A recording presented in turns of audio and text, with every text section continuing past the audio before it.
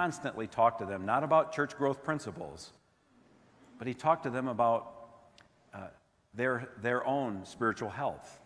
He discipled them in relational things. Relationship with God is everything.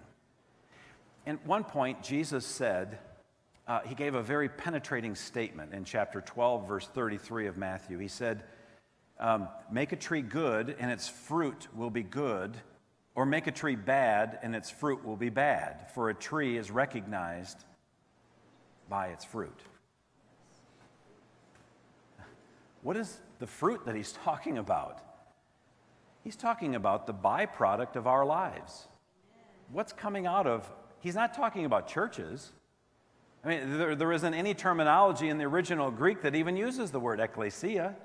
That word has not even been used historically at that point in the gospel.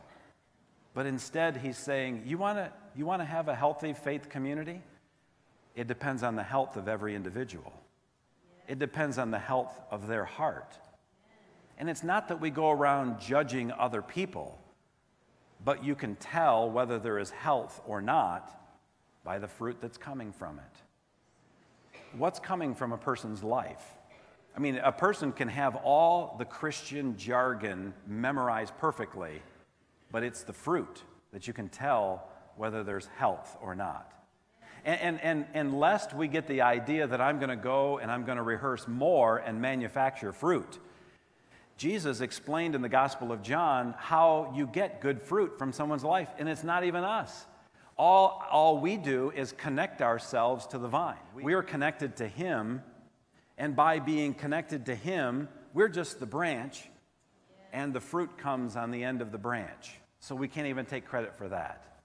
So if you want to know if there's spiritual health, you'll see it coming from someone's life.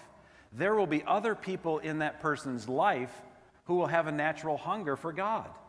There will be people that are pursuing the Spirit of God through that person's life. Now, if that person is not connected to Christ, don't expect that it would happen.